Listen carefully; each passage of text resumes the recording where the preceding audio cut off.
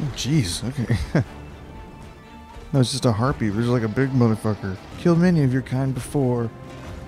Doing the same to you should be no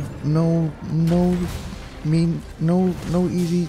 No, it should be easy. It should be an easy task. It should not be any big task at all, is what I meant to say. And what I did say just now. He doesn't seem all that bothered by me just hacking. Oh, just like, I'm sleepy. What the fuck is he doing? Did they knock him out, or is he just like doing this right now? Whatever. His folly is my gain. And he's dead. Oh man, I'm getting mean. Cyclops run up to my ass and I'm just like, chip chap chop, you're dead. Nothing. With a couple of whaps of my trusty flaming blade, you are made into nothing more, Mr. Cyclops. Goodbye. Call him big, a bad Leroy Brown, a badass man in the whole damn town, a badder than old King Kong, a meaner than a junkyard dog. People in town are whispering. You heard how many fucking Cyclops is this guy taking down? He's fucking cool as hell. Wish I could be his friend. Alas, he's probably too cool and far too handsome to, you know, for me to bother. And that's probably why they're just all kind of, you know, hanging back in the cut and not really making a big scene about it or anything. Being like so all about my ass. But, you know, they are, and I can tell, and it's pretty nice. Not too shabby, if I do say so myself. Yeah, I'm taking around a couple of Cyclops-size or a couple Cyclopi or two. No big deal. That's how I do. That's how I do up in this world. Just making it nice and safer and less full of fucking terrible, disgusting monsters for everybody, for all you nice people out there. Don't mention it. It's no big deal. In short, you've done us all a service. Pray. Yeah, it turns out I did exactly the right thing after all. Yet I cannot put Man, fuck it up. He learned his dang lesson. I got my just reward. And everything's right in the world. Fixing marriages, killing monsters, doing the Lord's work. You know, it's all in a day's itinerary for Mr. Uncle Gameboy, the legend's greatest hero of all time. Where else on the map doth I put my heroic finger next to spy a new location for heroic daring do and righteous stuff. Ah, my lovely home where I can rest my weary boots until the morning doth come. And a long day of saving lives and righting wrongs, etc. Kick back, relax, have a snack or two with my old girl Lenny in my lovely abode. Oh, I guess he did some shit while I was fucking sleeping or whatever. In another land, whatever. I don't care what she does with somebody else. It doesn't bother me at all. She wants to get with someone else, it's fine.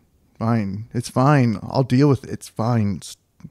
She knows it makes me feel emasculated when she does these things with other players, or as she likes to call them. There's nothing I can do about it. I fall asleep and then she goes and she does things with other men, strange men that I don't know. And I don't know what she brings things back. She brings these things back with me. She brings these things back from Barry and M. Bison. And I'm just like, oh God, okay. This is your life. This is your relationship. This is what you gotta do, okay? You love this person. You love Lenny. You're committed to Lenny. Like, you know, through some sort of cosmic tether that you can't undo, okay? Lenny is like by your side, okay? You cannot get rid of her or have her go with another or change this relationship in any way. So you just have to make your peace with it, okay? And everything's gonna be okay, no matter how emasculated we feel due to this situation or how trapped we feel inside it. You know, everything's gonna be fine. But it does wear the soul to be made aware of Lenny's comings and goings, and to see the trinkets and the tokens of affection that she's brought back with her from her escapades, if you would call them that, or what so have you, with M. Bison and Barry. But I'm not gonna let it get to me. I'm gonna keep being a hero and being the guy that this world needs, and being the guy that Lenny needs, you know, and whatever other guy she needs is they'll be there too, I guess. They'll be there too, doing whatever they're gonna do. But I'll be doing what I gotta do, all right? Don't worry. Uncle Gameboy's on it. Uncle Gameboy's fine. He's good even. He's better than fine. He's great. He's fucking doing everything he needs to be doing in the timely fashion that needs to be done and for the people that need it to be being done for them. Okay? And he's a happy guy. He's a fucking...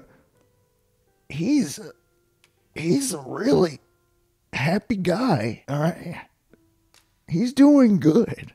He's doing really good. He's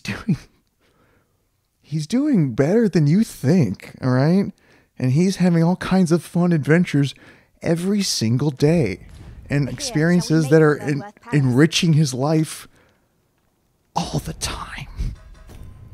All the time. And that's the truth.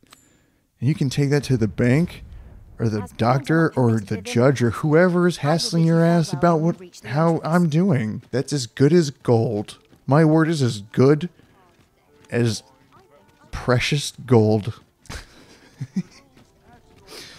Oh boy. Just a silly place. The cities of Dragon's Dogma, whatever this place is called, Vinderberg or some shit. It brings out a silly way in my soul when I'm walking these steps. All these steps of mine. Oh, I've walked these steps so many times. I know these people. I know these vias and roadways like they were the back of my dirty hands. Dirty from doing the work of the Lord. It's hard, dirty work. And the dirt gets under my fingernails. And sometimes there's blood and other nasty things in there as well. But they'll wash away. But you know what won't wash away? The sheen on my very soul that I feel from the, you know, all that good stuff I'm doing. All that good stuff that everyone feels inside because of what I'm doing. You live right, you feel right. You know what I mean? I think you do. All you lovely little YouTube monkeys out there sucking down your chili dog outside the Tasty Freeze. Checking Diane, getting down on his knees. There's a man putting a gun in his mouth. It's a Zodiac killer. He's on the prowl. It's really unfortunate what happened to Jack and Diane.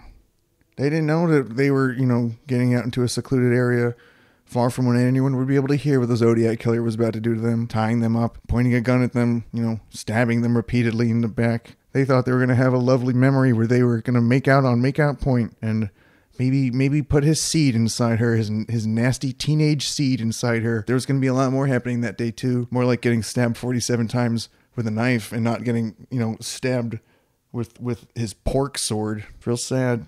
It's real sad what happened to Jack and Diane and the Zodiac killer. And he was never even caught. Isn't that crazy? I think I was a bad dude. Little ditty about Jack and Diane. Two kids doing best they can.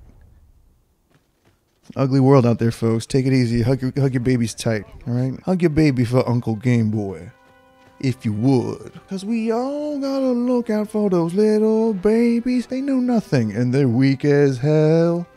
Babies are too easy to kill. Hug your babies tight. Train your babies right, so that when someone comes for them in the night, they know how to fight. All right? This has been Baby Safety Minute with Uncle Gameboy. Ooh, Jasper. People follow me around like, why are we in the fucking the nasty fucking reservoir or whatever this is, the sewers. We're used to watching you walk around picking through nasty bits and shit and like going into fucking digging around and like fucking, you know, rotted piles of wood and shit and fucking nasty piles of bones with like skin hanging off of the bones and shit. But like we're in a fucking shit pit, an actual shit pit, picking around through rat guts and whatnot. I'm like, look at these fucking, I found a fucking silver disc and a gem. I know what I'm doing, all right? You get in this shithole with me, you fucking you dig around this shit too, and tell me what you find. You know it's good for you. Because I do, and I'm telling you, it's this. Digging around the sewers or whatever. You know, it's a strange sort of like set of circumstances you're in when you're a RPG hero. Because you're doing daring do, and you're saving people from like monsters and shit, and you're like getting them from point A to point B in a world full of monsters and all that crazy crap. But you're also just like digging around for every little fucking thing you can find. You're just like, what's this? What's in here? Oh, maybe there's a little like a fucking opal or something in this pile of shit. You're just like this like grubby little sort of like metal detector motherfucker or something, just like trying to find whatever fucking little bits they can and like, you know, gather together like some kind of fucking magpie or something. It's weird. This is weird. So it's like if I knew a guy that acted like this guy, I'd be like, what's your deal, dude? You're fucking. Why am I even hanging out with you? Can't be doing this. I can't be hanging out with this fucking weirdo. He gets up to some crazy. You see some crazy shit hanging out with this guy for sure. I mean, it's like the experiences I've had with this guy are like no other. You know, look, we're fucking like being attacked by big rats and stuff. But at the same time, I'm also like, what am I doing here? There's like all these rats and stuff. This guy just gets in some nasty places, and it's like I'm not gonna ever meet some. What the hell? I must have fucked up something. I fucking picked up something this guy didn't want me to pick up. I'm sorry, man. I'm sorry. Oh, jeez, I screwed up. I screwed up hard. I was just walking around picking through everything I could find. And they're like, you can't take that particular thing. I'm like, oh, god damn it. I was just in the sewers ticking around. Start over. Start over. Do over. Do over Dragon's Dogma. D-O-D-D. Do over Dragon's Dogma. Sometimes you gotta do it because sometimes you fuck up the world and they like hassle your ass for it. And it makes traveling around hard, makes it too hard to do. Unlike other situations where it's like, you can't come here anymore. You were too violent and aggressive and you were stealing everything in the place and now we want to fucking cut you to pieces or whatever. Usually in the real world, you can't go back to a place like that no matter what you do. But here, you just turn the fucking game off and you turn it back on and then it's like, everything's fucking cool. I said everything was cool.